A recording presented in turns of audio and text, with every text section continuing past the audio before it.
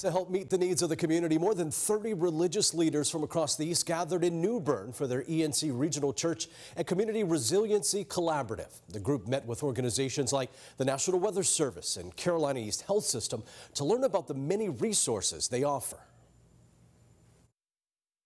So many of the faith leaders and community-based leaders said we need information for resources and supporting our communities before, during, and after disasters, whether that's COVID-19, Hurricane Florence, and we are in a hurricane season right now. There will be another community resource event in December. That'll take place at the St. Peter's AME Zion Church.